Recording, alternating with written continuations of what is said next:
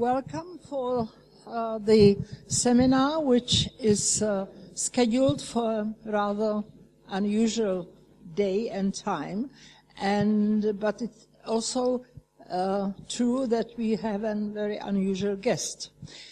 So these two things come together. I'm very happy to welcome here Professor Martin Kay from Stanford University and the University of the Saarland. And I am very, very happy that he will reveal his views on what is computational linguistics. Well, he has been... How to get the linguistics back into computational linguistics. Yes, and I think this is a topic which is most welcome, especially in Prague. So thank you very much for coming. Well, thank you very much for having me. You know, I don't really recommend getting old, but it does have some good features to it. You quite often can give a talk on things you want to give a talk on, and you don't have to get past the program committee. And so that's one of the advantages, and I'm really going to take advantage of that today. I'm going to wander around in various places, and I just hope that you will find things either that support feelings that you've already had, or that will give you something to attack which you've been looking for anyway for a long time. One way or the other. I have been insisting for a long time on a distinction between computational linguistics and natural language processing. For me, they are not the same thing. But the people in natural language processing have taken over the Association for Computational Linguistics, the International Conference on Computational Linguistics, and almost everything else with the term computational linguistics in it. So I just want to reflect a little bit on whether I think that's a good idea. There's a standard response that people like me make, and make perhaps too easily. We say, look, computational linguistics is a science. It's about understanding things and explaining things. Natural language processing is engineering. It's about processing and, well, doing things. All that, of course, is sort of ideally. Is the world really like that? Well, let's ask ourselves, what sense does it make to talk about computational linguistics? What is it that should be computational about linguistics? This question, I think, really does have a good answer. The answer to this question is that linguistics, language, is about process. Everything that language is a process that is going on in the heads of people who are talking to one another. And the process part of it is as important, surely more important, than anything about it that is purely static, such as what you might find in a dictionary or a grammar or something. The process is really very important. So the important question always is, how do people do it? What is it that they're actually doing, and how do they do it? Well, okay, so this is all idealization. The other half of it, as I was claiming, is that natural language processing, which for some reason I have called NPL, I guess I have in mind natural processing of language. It's not what I had in mind. I'm a bad typist. So NLP surely is engineering. The question that really we do have to bring out from the back of our mind and look at squarely is computational linguistics a science? After all, where did computational linguistics start? Well, it started with machine translation. It was all about beating the Russians, who had just put up a satellite that they called Sputnik, and they had all this stuff in Russian. And the Americans decided that if we were not going to be beaten by the Russians, we had to be able to read the stuff that they had written. And to the great dismay of the Americans, a lot of it turned out to be in Russian. And as I've said many times, you cannot expect Americans to read things in foreign languages because our Constitution says you cannot indulge in what's called cruel and unusual punishment. So, you try to work on science, you try to work on machine translation. If the machine translation had been a roaring success, we wouldn't be worrying about whether it was science or engineering. We'd just be happy to have solved the problem. But when MT fails, which, let's face it, is essentially what it did, then you say, well, that's okay, we were doing science. We were not doing engineering. Well, computational linguistics, let's look at it as a science. Let's see what we can make of it. What has it given us? What do we have as linguists as a result of what computational linguists have done? Do we have anything? My answer to that question is we have an awful lot. We have a huge amount. We have, for example, finite state morphology, a way of doing morphology which is oriented towards processes, which explains why you can have one specification of morphology which accounts both for the way people produce words and for the way people understand words. Normally, when you design processes, they don't give you the two halves of the coin. Finite state technology does. They have given us parsing and generation, also the same specification, the same grammar, working both as a model of the hearer and as a model of the speaker. Not a trivial accomplishment at all. It has given us constraint-based grammars of various kinds. I could spend a whole lecture arguing why constraint-based grammars are superior in so many ways to process-based grammars.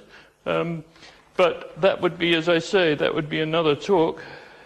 They've given us a lot of stuff on anaphora resolution. Maybe they've even given us an interest in anaphora resolution, much of which we didn't have before. They've given us a huge amount of work on discourse and dialogue.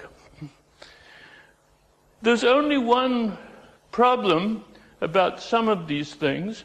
Let me take one in particular. Parsing and generation, what we, the scientists, did there is probably fairly good engineering and rather bad science. It's good engineering because it shows you one of the best applications of what's called dynamic programming, how to do in cubic time what on the face of it looks as though it's going to be an intractable problem. But that dynamic programming system, unless you change it from its originally proposed form in major ways, is an altogether implausible model of how people do things. It supposes, for example, that when you analyze a sentence, however long it is, when you get to the beginning, you still have a completely accurate memory. I'm sorry, when you get to the end, you still have a perfectly accurate memory of what the beginning looked like. And it doesn't take very long to convince yourself that this is avoiding one of the major aspects of psycholinguistics that you have to face. How can it be that you can still handle the end of the sentence when you no longer remember the beginning? Nevertheless, on balance, I think what linguistics has received from computational linguistics has been a major benefit. So, how do things look today? Well, we have a cline, we have a long stretch between one extreme and another. At one extreme, there is Noam Chomsky, who's been there at one extreme for over 50 years now. And to pick somebody to represent the other extreme, well, when you're in Prague, that's easy. That would be Jelinek, I would say. I think it will be reasonable to take these people as representing extremes. In Fred's case, perhaps not quite so obvious. In Chomsky's case, fairly clearly. So Chomsky is the exponent of now a system called minimalism, but a whole tradition of what was called transformational grammar. A grammar which is based on process. What did I say we need? I said we need process. You look at a transformational grammar, and he tells you step by step what you must do in order to get this sentence. You must do this, and if you do this before you do that, then you will find that this is in the way, and you can't move this into that position, therefore you must do the other before you do this, and so forth and so on. It's all very, very careful, step-by-step specification of process. At the other end, there's a serious computer scientist who's concerned about specifying the processes that will go on in a machine, not because he's trying to mimic processes that go on somewhere else, like in somebody's head, but because he wants processes that will achieve a given end. Notice that typically the way computer scientists strive to state processes in the most comprehensible way is to remove as many of the processing details as possible, to provide you with a fairly static description of a number of clear states that must be reached without specifying the exact details of how they are to be reached.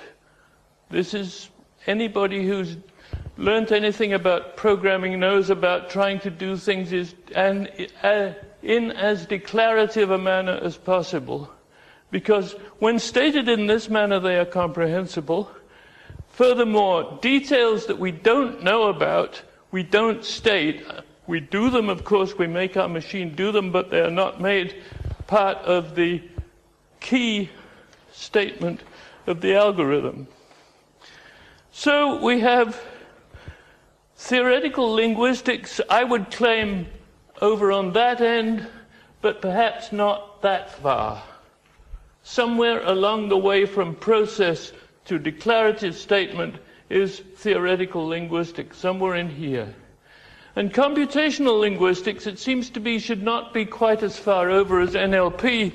It should be somewhere in here. So, as I said, what worries me about Chomsky is exactly the reverse of what you would expect. He is too computational. There is too much process. It becomes an implausible model, psychologically speaking. There's too much detail there. At the other end, there is it's not purely declarative, a largely declarative way of stating things. So, transformational grammar, as I said, describes processes on a level of great detail, far greater detail than a scientific theory ought to contain, in my view. In computer science, this is not usually regarded as a particularly revealing way of saying things. And it's entirely implausible that people do it this way. And finally, something that I have spent my professional life arguing for is that it's not reversible. The most important thing for me that a linguistic theory has to have, if it's going to describe what people do, is it has to use the same specification of the language, let's call it the same grammar, for the speaker as for the hearer. We just simply never encounter the situations where somebody says, "Oh, do you know the French for this?" And you say, "Yes, well, I know it as a speaker, but I don't know what it would be like as a hearer." I mean, people just don't say that sort of thing. It just doesn't make any sense. And it ought not to make any sense. When we learn something, we learn it for both purposes. If we know it for one, we know it for the other. I've claimed that you can't understand processes if you get too close to them. There has to be a level at which you pass from declarative to process, and that level should be as declarative as possible before you actually get into sequences of steps. For example, here is a way of not understanding how to do division in mathematics.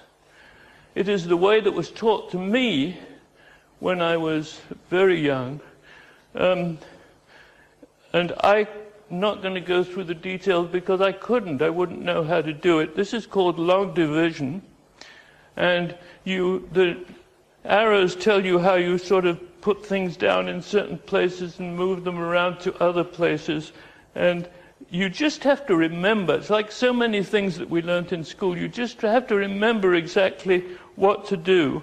I hope you're working this out. I haven't worked it out. I just did it and then forgot it again.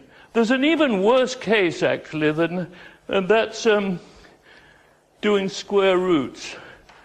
Do you remember being taught how to do square roots? I was staying as a graduate student at the International House in Berkeley, California, discussing this with a mathematician friend of mine, and I said, "Do you remember how you were taught to do square roots?" And he said, yes, the first thing you have to do is to separate the digits off in pairs with a little tick mark like this. And somebody on the other side of the table said, no, you separate them off with commas. And this was the level of the argument. Okay, this is the way, at this level of detail, this is how you do not understand something. So now let's look at the way linguists have tried to understand some things. Let me go back to the pre-Chomsky days, the just pre-Chomsky days. Let's go back to structural linguistics. Big thing in America. Big revelation in America because people encountered in America languages spoken by indigenous peoples that were altogether different from anything anybody had encountered before. They had no writing system. They had no ready-made way of even writing down the things that you heard. It made you realize much more strongly than you'd ever realized before that you don't even know the difference between one consonant and another unless you know something more about the language. You can't just simply listen and write down what you hear. You can't do that. So they had to learn a lot of very, very basic things in a very, very fundamental way. This has been regarded sometimes, I think it was Charles Hockett who made this comparison between the early days of structural linguistics and chemistry, where what you're trying to do is simply to discover what the elements are that language is made of. What's not exactly a periodic table, but what the elements could be. And there, of course, things like phonemes and morphemes and sememes. I remember also at Berkeley, we had these arguments about the word cranberry. Cranberry is a berry, strawberry is a berry, blackberry is a berry, blackberry is black, blueberry is a berry, blueberry is blue, cranberry is a berry, cranberry is a cranberry. So the question is cranberry two morphemes or one morpheme? And the person who taught this course, who can't be offended because he's no longer with me, said, you don't know with us, you don't know the meaning of cran. It's obvious. It is the meaning of cranberry minus the meaning of berry. Okay? See? And so you can organize these things in their own kind of periodic table. And you have something that looks a little bit like somebody's mouth, and certain of the vowels are higher up and certain of them are lower down. And what's important is to know, are these two things the same as one another, or are they close enough so that in this language they're different from one another? Or, you know, what's going on in this language? There are actually 3 dimensions because there's rounding and unrounding, but paper in those days was 2-dimensional and most of it stayed 2-dimensional. So we have to do something else about the 3rd dimension. If you get the elements right, then you can start getting the compounds right. You can start putting things together in an interesting way. So you can, for example, write a single rule that tells you about how to get a lot of things in a North American English that you don't get in other kinds of English. So here is a rule that covers all cases with all vowels of this so-called North American flap. And you describe the molecules in terms of what elements they have to contain in order for this rule to apply, and if an element isn't mentioned there, then it doesn't matter whether it's in the compound or not. So this tells you that if something is an environment following a stressed vowel and preceding an unstressed vowel, and if it has these properties, then it gets pronounced that way. So in my dialect of English, there are 2 words, latter and ladder. And in North American English, there is 1 word, ladder. And it sounds exactly the same for both of them, and that's this rule that describes that. Okay.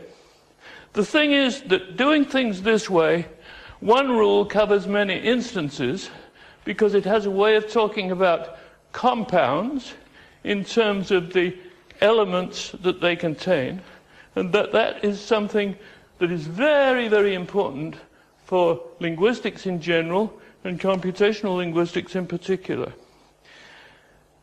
Here is an example of why it can be important. This is a little grammar of what I call English morphographemics.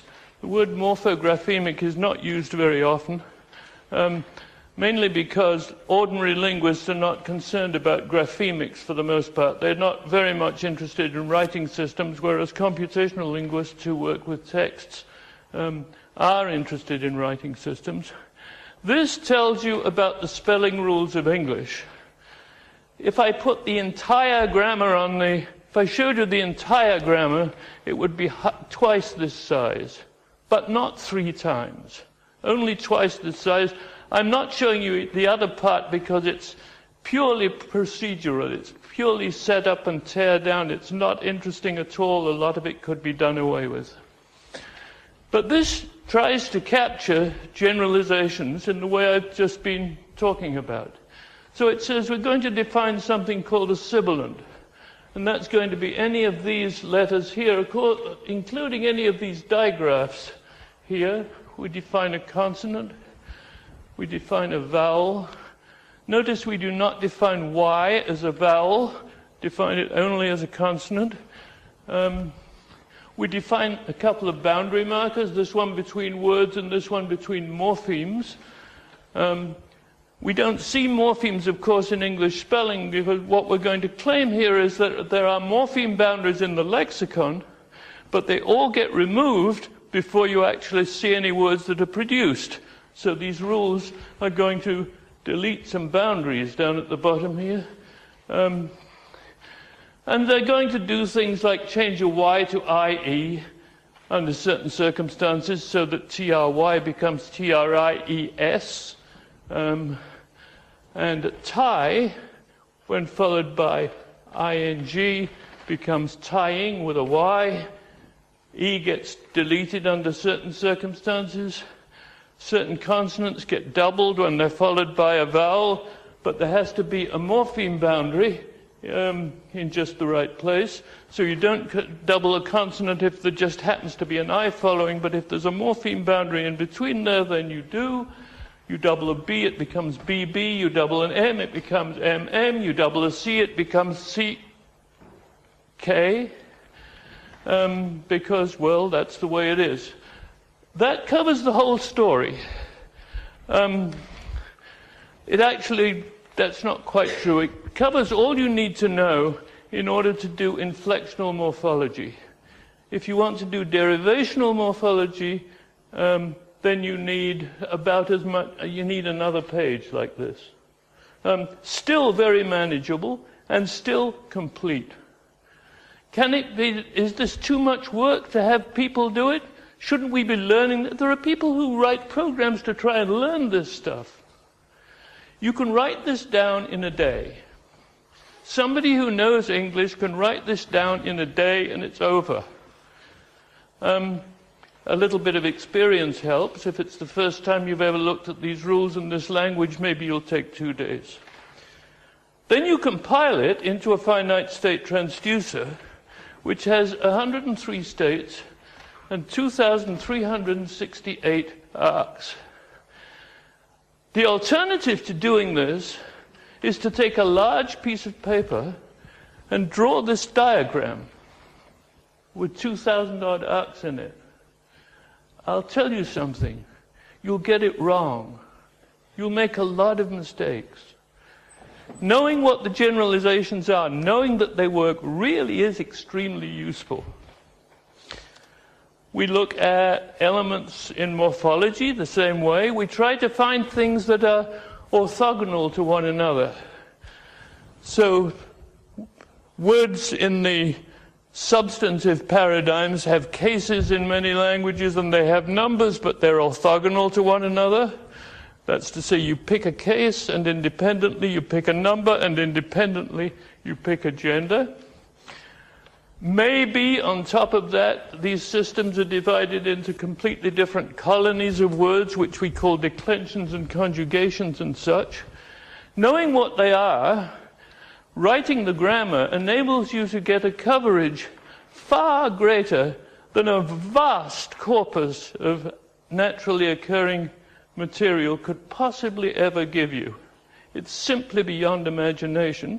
Furthermore, it will be right. Do not, as Kimmo Koskiniemi famously said, do not guess if you know. Okay. Here's another example then of catching generalizations. Here is one rule that will put, in this case French, suffixes together with French stems. Okay? Actually, in this case, only verbal ones. But it'll do all the verbal ones. So what we're going to get is a word. So it's something of type word, and it's going to be a verb, and it's going to have some lexical property. I put the question mark to show that this is a variable. It's going to have some tense, it's going to have a person, it's going to have a number. And how are we going to know what these are? Well, in order to discover what they are, we're going to need to know what conjugation the verb belongs to. So we'll have a variable for that too. And we're going to take the lexical value, what is this particular verb, and we're going to carry it from the stem. That's where it's going to come from. Crucially, absolutely crucially, we have to find a suffix which agrees in conjugation with that. If it agrees in conjugation with that, then we may take the values of these other attributes here and copy them over to there. By virtue of this, we need say very little in order to describe quite a lot. I could go through it and show you how you get from those two to this one. I'm sure you could see yourself how that would work.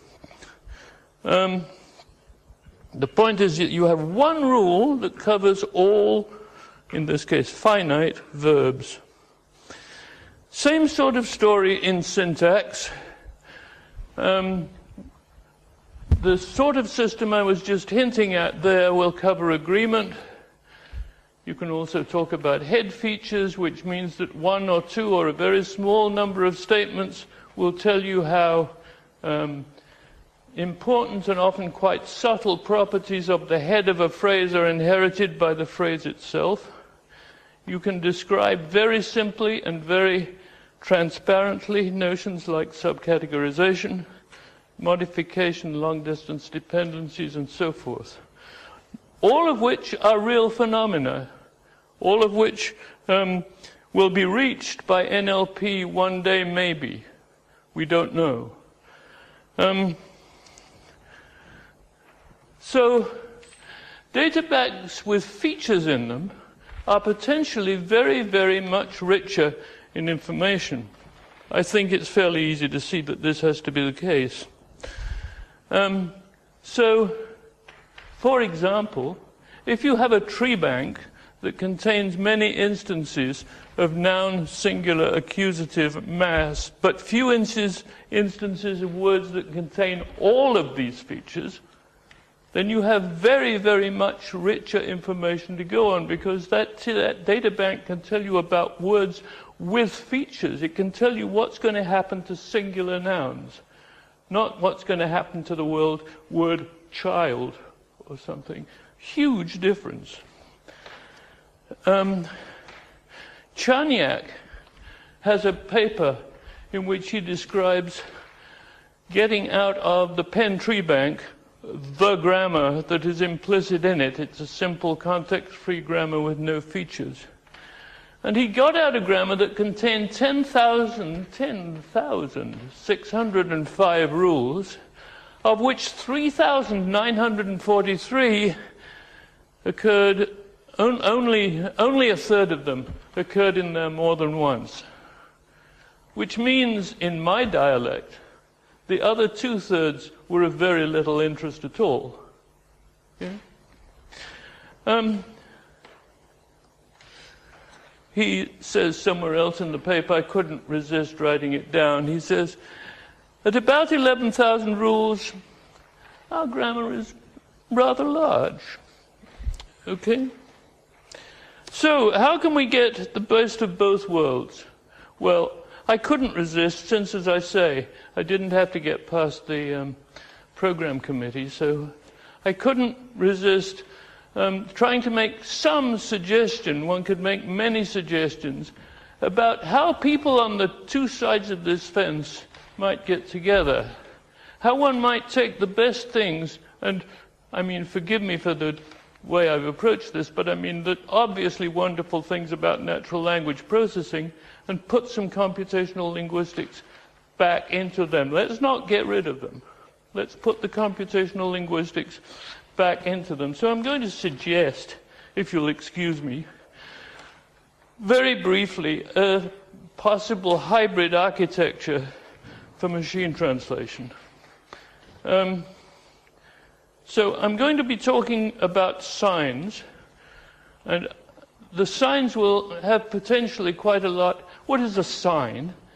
It comes from de Saussure, and the idea is that it is a word as one member of the sign, and something corresponding to the word, let us say a meaning, whatever that may be, as the other member of the sign. When we work on machine translation, we take the word in the other language as being essentially an approximation to that meaning. So we'll be working with a pair of words, one from the source language and the other from the target language. Okay? So, but these are not the only two fields that we could possibly have. We could possibly have 3 or 4. You may know that head-ribbon phrase structure grammar talks explicitly about signs all the time. So it relates a word to its phonology, to its syntactic marking, and to any other important grammatical properties that it might have. Potentially a word in another language. So my sign-based machine translation system is really going to have 4 parts conceptually, though only one part from an engineering point of view. It's going to have this part here from an engineering point of view. The idea is that we look up the original and we find a bunch of signs, one for each of the possible words in the other language that might be translations of this word. So we get a number, in general, a number of translations for a given word. Then we have a source language model. Current machine translation systems don't have source language models because you say to yourself, what's a language model for? It's for putting words in the right order. Well, the source language words are already in the right order, so we don't need to worry about that. The trouble is that we then go on to throw the order away, which is perhaps going a little bit too far. I am going to use my source language model really as the counterpart from the target language model. You see, target language is putting words in the right order, given the meanings that they are supposed to have. So I'm going to look at the source language and say, what meanings could these words have, given that they are in this order? All right? So I will see which of the sequences of signs, not of words, but of signs, which of the sequences of signs are most plausible, and I will take that as an indication, as part of my assessment of the probability of what the translations of these words are. So, the source language model will be built on pairs, on signs, and so doing this is a kind of word sense disambiguation. It tells you something about what these words perhaps mean in this sentence. Then I'm going to use a chart model for what I'm calling the reordering step. Why? Well, because if I, Martin Kay, stand in front of an audience and don't use a chart model, people will wonder what's happened to me. And then I will have a target language model. Both of my language models will be based on suffix trees. That's a technical matter. We needn't go into it, but it's my preference. So the interfaces between all of these are sequences of signs.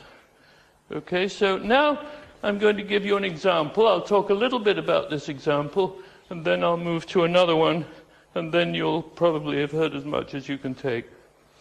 Okay, so here is a French sentence. And if you don't know French, you will need to know before we even start what this sentence actually means. So I did the obvious thing. I typed it into Google Translate, and this is what it means. Okay? Well, actually, I wouldn't put it that way myself. It says, the shuttle between the island and the mainland delivers it. All right? But as Google is already hinting at, there are possible other meanings for some of these words. So some of them, if we put some of the possible, just some of the many, many ways you might deal with this sentence together, we get things like this. So the shuttle between the island and the mainland delivers it or him. That's the one we want. The shuttle between the island and the solid ground. The shuttle between the island and the mainland closes the book. Ferme, closes, le livre, the book. The shuttle enters the island, entre l'île, enters the island, and the mainland closes the book. All right? The shuttle enters, the mainland closes the book. The shuttle enters the island, and the solid ground closes the book. This one perhaps a little bit surprising. The shuttle enters the island and the solid ground closes the pound. Well, the word livre in French can indeed mean pound, but it's feminine when it means pound, so it would have to be la livre. But we don't know anything about that. We're just looking at the words. Okay? So we're going to look these up, and we're going to get a bunch of signs, and a sign can cover one word, or it can cover, as in this case, a sequence of words. So our dictionary tells us that la terre ferme can be the mainland. And we assess, on the basis of our language model, the probabilities of each of these in the various sequences that it can occur. And I'm going to absurdly simplify this and assume that it just prefers one of each of the possibilities. Of course, what it's going to do is rank order them. So it's going to choose the right ones. It's another thing you can do if you're delivering a talk. You can choose the right one and nobody gets to even ask how you managed that. And then, so we delete the rest, and that's where we are at this stage. Okay? So now we're moving to the reordering step, which is actually where all this occurs, and we introduce what I call the chart model. And a chart has a bunch of nodes, one between each word, and an arc connecting the nodes to show various possibilities of things that connect those nodes. And the interesting thing about charts is that having put in a basic set like this, you can, using grammatical rules or whatever the rules are, add more and more information in the form of other arcs in here. So, for example, I could imagine for some reason introducing an arc here which said these two words constitute a phrase, and in the output this phrase will have to be reordered in the other way. So it will not be delivers it. It will not be, it delivers. It will be delivers it. Okay? So as I say, in fact, we're not selecting items, we're establishing preferences among them. We don't reorder, we prefer some orders to others. Okay, now forgive me, I'm going to change to another example. That one gave me far too many possibilities to pursue. So I want to very quickly, and it's going to have to be very quickly now, go to this one. An English sentence and the various possible ways that it might occur in German. The reason for doing this is, of course, we get not one result but several results. I'm assuming that we don't get ones where the subject is discontinuous from the verb. The verb, I'm taking it, will be adjacent to the subject. It's rather difficult to find places in German where that's not the case. So we have these signs here, and if we knew more than we're supposed to about German grammar, we'd known that the verb has to come in the second position. We'd know that this is the subject, and it had better be adjacent to the verb, so either in first or third position. We'd know that this is the first object, and it must occur somewhere. And that this is the second object and it must occur somewhere too. But hang on a minute. We don't have a grammar. Where's this grammar coming from? We don't have one. Well, let's assume that we have a grammar to the extent that we will move things, we will reorder things in the way that some grammar could have allowed. All right? We don't know what that grammar is, but we won't make any moves that could not be made by some grammar. Okay? So this is actually going to be picking up on a very interesting suggestion made by D.K. Wu. He called it inversion transduction grammar. So here's the idea. You take your string of words, or in my case signs, and you assign all of them to one grammatical category. I will call it T for terminal. Then you introduce some rules. Here's a rule that says N for a naturally ordered non-terminal. That's to say where the two things are going to stay in the order that you found them in, is an N. So I can put those two together like that. I can introduce a rule that enables me to say an N consists of two T's.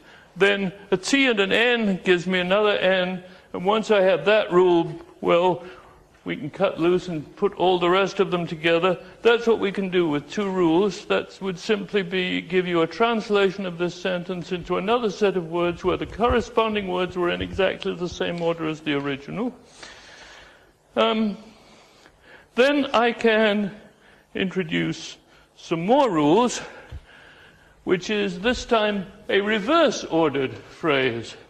So this is the same tree, except that this is going to put these two words in the opposite order. something which I do not want to happen. But that's what this rule would do.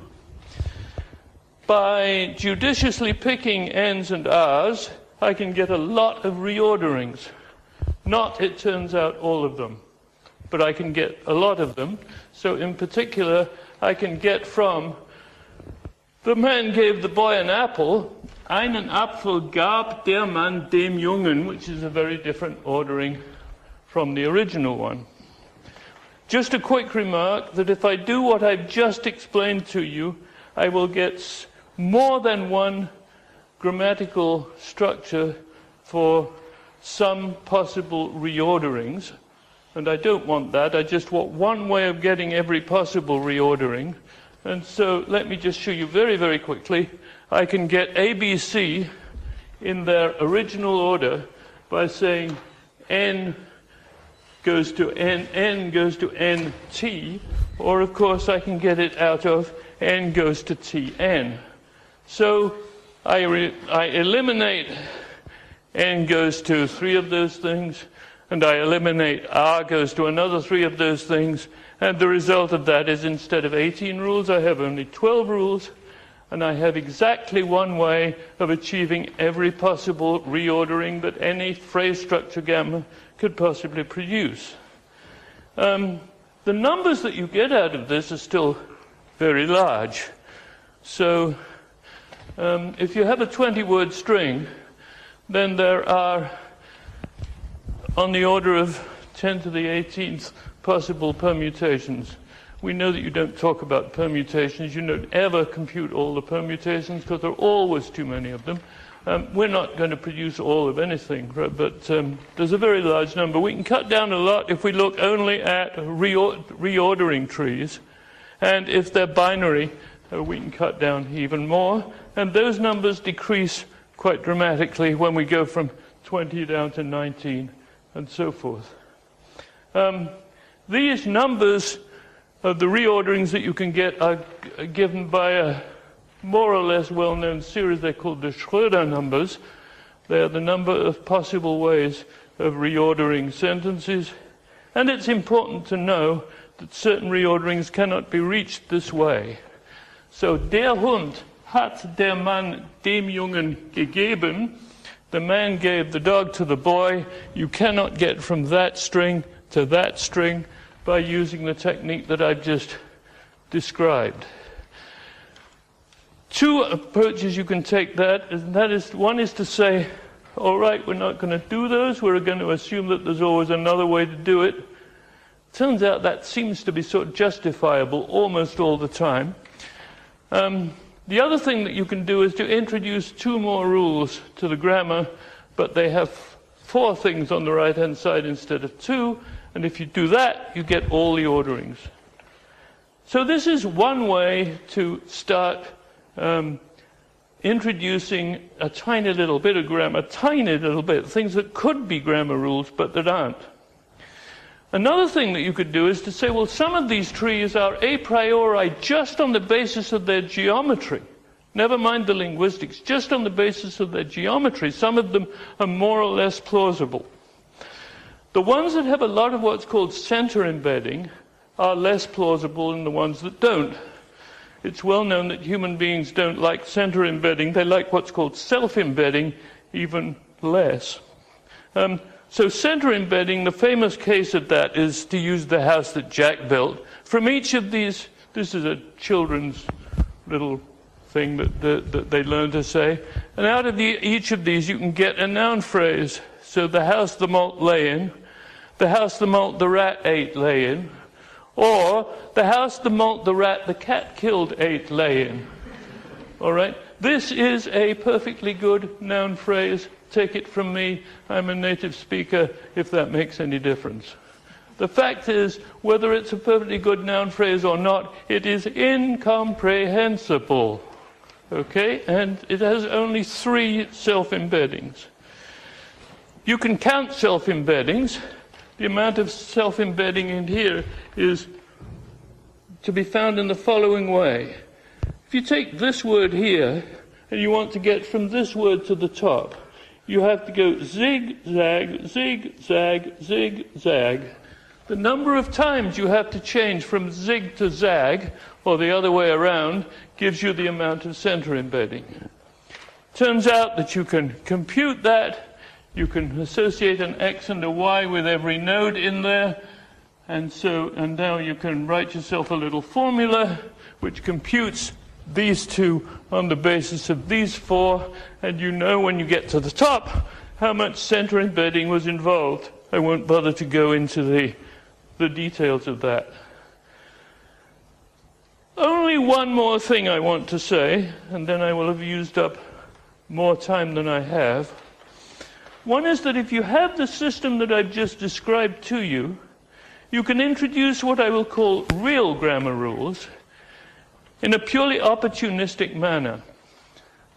If associated with your signs, you do in fact have grammatical information, part of speech information, gender information, declension information, and so forth, and you think you can do a reasonable job, at least for this week, of recognizing certain kinds of noun phrases, then you can write rules that recognize those noun phrases, put them into here, and require that they just meet a few very simple requirements. You give them a higher priority than simple reordering rules. You say that to apply a simple reordering rule will cost you €1. To apply a rule that I wrote, a real grammatical rule, will cost you no euros. They are free. So, if I can get the sentence cheaper, I will. And I will take it that if you manage to use more of my rules than the automatic rules, you're probably doing a better job. Notice, however, that I in no way affect the robustness of the entire system. It will always be capable of getting at least everything that the original purely statistical system got. It will simply be guided little by little more in the direction that I want it to go in, and will thus be, it seems to me, perhaps the ideal kind of hybrid system.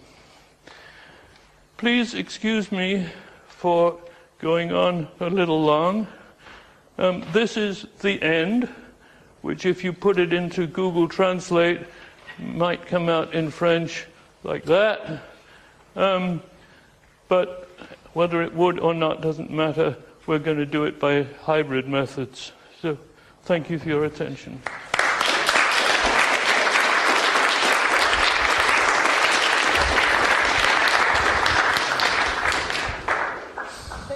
Thank you very much. I don't think that anybody just noted that you spent more time than we would like you to spend. I think we are very happy.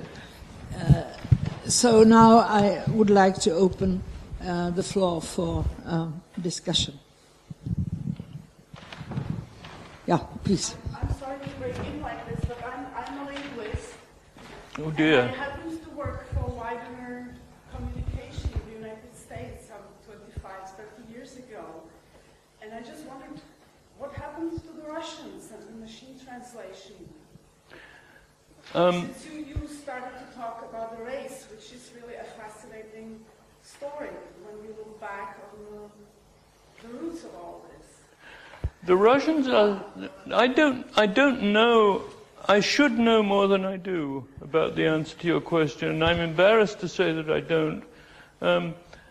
In particular, I do not know how much statistically based machine translation work is going on in Russia. I have no idea at all. I know that approaches using, that rule-based approaches are still being pursued in Russia.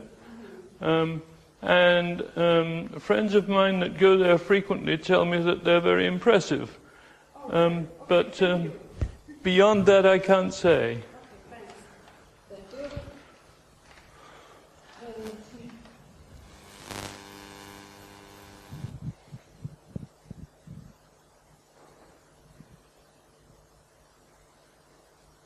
Son? Yeah. I think other people know it too. Well, there is an institute in Moscow concerning this this Russian system. I know one, and there are people working on it. It's rule-based, and they have been working on it for like 2 decades, I think. And ETAP. Yes, yeah. It's very highly regarded, I believe. Yeah, and they are combining it with some statistical methods, but I'm not sure really how far it goes. But they are very good, and they are. I think they have some competitions going on, and they are the best or the second best. This jives with what I've heard. Yes, thank you very much. I really should know more about this, and I don't. I should. Okay, so remark on that. Well, I have one question, but maybe it's a very trivial one or nonsensical one. When you spoke, sorry, about the possible reorderings, so I guess some of the reorderings are maybe excluded by the scoping. They are there. I mean, the order is there because of some scoping reasons, so to say. So, do I understand well that in the end, when you spoke about some rules which can be added or employed, that this might be one of the opportunistically added rule which may help? Absolutely, it's exactly what I had in mind. Okay. Yeah.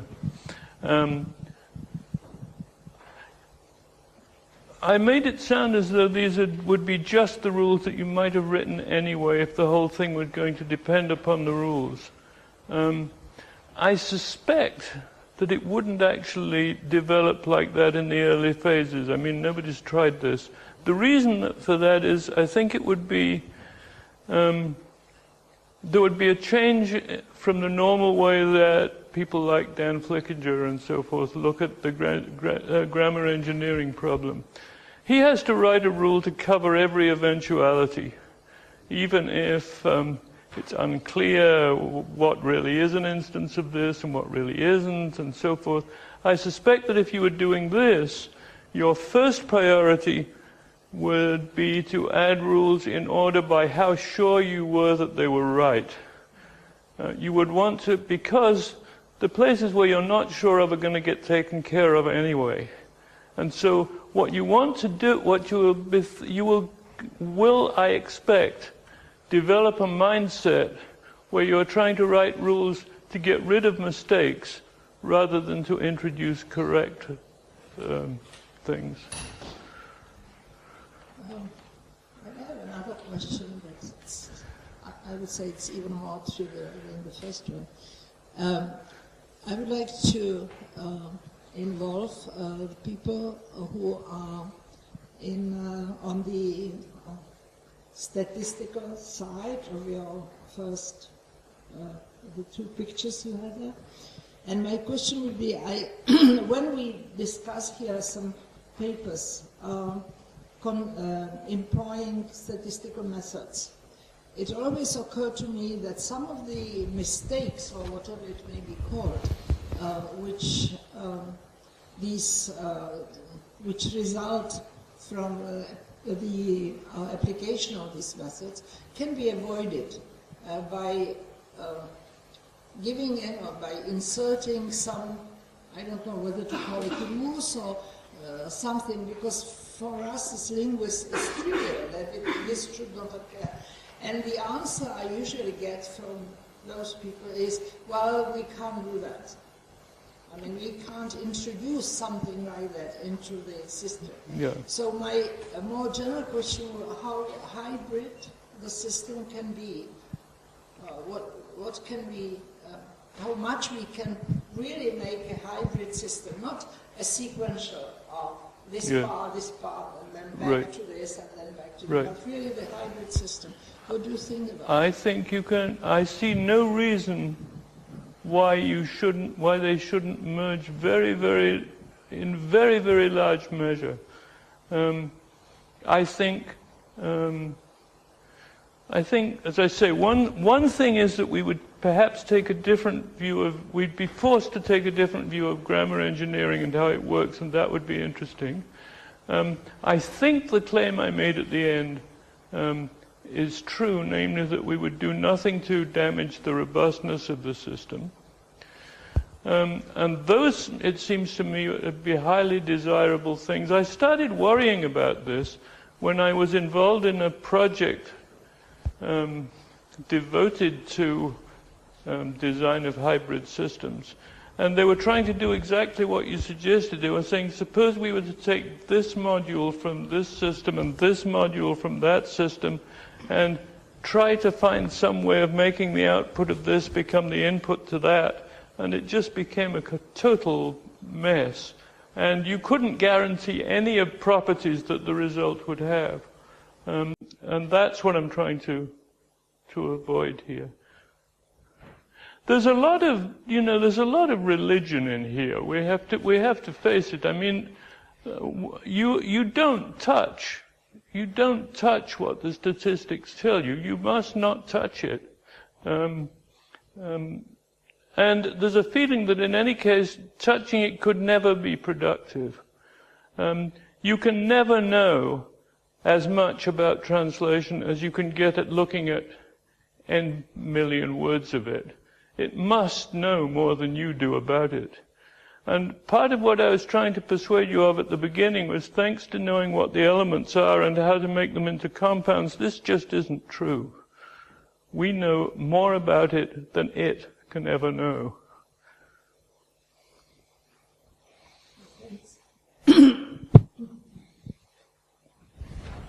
Sasha. I would like to go back to your idea about using science for machine translation. And it seems like it's very much individual words, but there can be idioms or phrases that you might like to translate as wholes. Yeah. But then in the target language, you can detect them as wholes in the source language, but in the target language, maybe they have to be reordered or they interspersed with other words. So when you identify them as a sign, so then you probably have to break them into something smaller. So that no, most of the time they can. I mean, even if there's a lot in the other half of the sign that could have been broken up, there's no reason why you have to do it. Once you've decided that this is a lexical unit that just happens to have some spaces in between, then you can treat the other one the same way. Of course, there's a problem with things that are discontinuous. That's where the problem really arises. And one would have to have some policy towards that. One thing that would fall out is that if you had any reasonable way of handling discontinuous things, then you would at least require that what was skipped over would be something that was a complete phrase according to this overall combined grammar. So that would remain a requirement.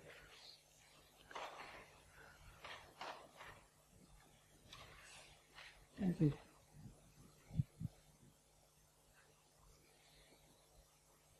No more questions? I see one hand which is almost up. This is not the machine translation part of it. I actually have a question to the very beginning of the talk. When you talk about the invertibility of things, if you have a declarative description of something in language, then it's nice that it can be used for both ways.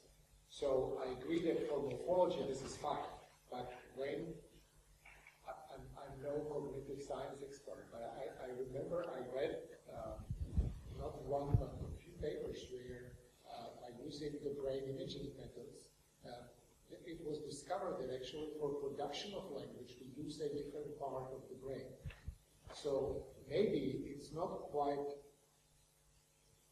exactly true that we have one description and use it for both comprehension and production.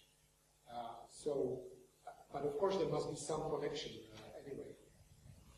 So how strictly you feel about this, that we should really be trying to come up with a description which can be used for both. Maybe we should be looking at two different ones which have something in common but not quite the same.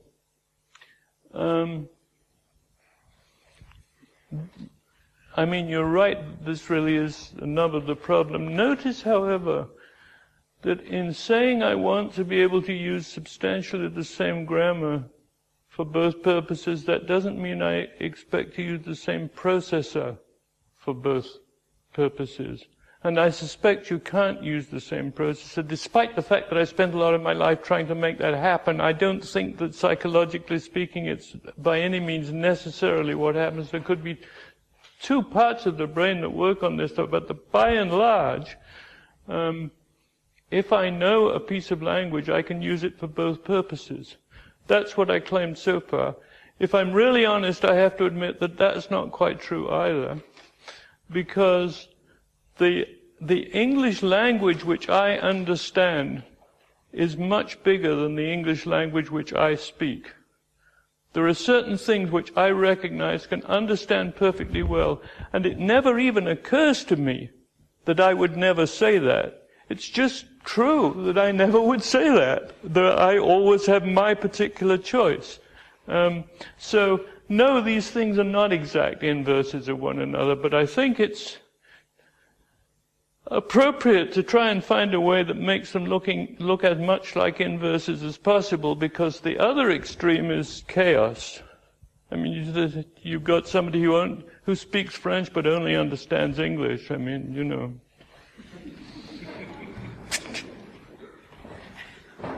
Well, if there are no further questions or remarks, I would like to thank you again and most heartily for coming here, for giving us a very stimulative talk. And, well, I do hope that this is not, well, I don't dare to say this is not the last occasion. I would say that we will meet more frequently than we did up to now, and that we will see you here in short time again. I certainly hope that turns out to be true. Thank you very much.